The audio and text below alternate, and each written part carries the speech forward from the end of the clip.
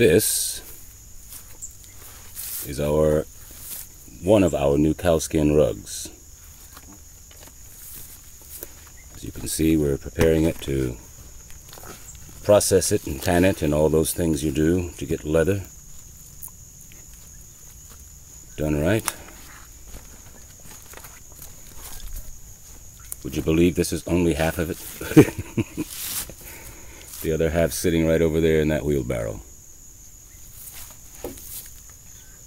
This you can use for a number of things. Look how thick this is. How thick that is. That's a thick skin, isn't it? Get that through your thick skull. Ooh, now I know where that comes from. Boy, he's very thick-skinned. You know, I got a nice slingshot I use on these cows when they get out of hand. It bounces off of them and they look at me like, what am I supposed to do with that? Are you kidding?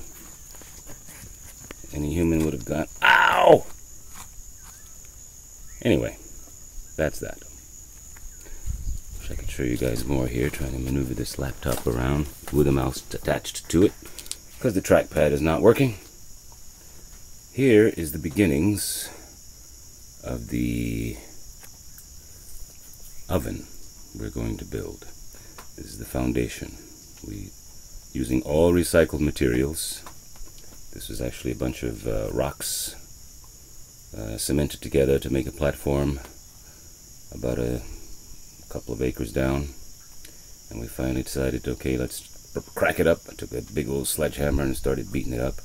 So we're going to put these together and then mold them together with the earth, make a platform, and make a stove. This is step one. And that's about it for now. Got to get back to this tanning. Catch up to you later.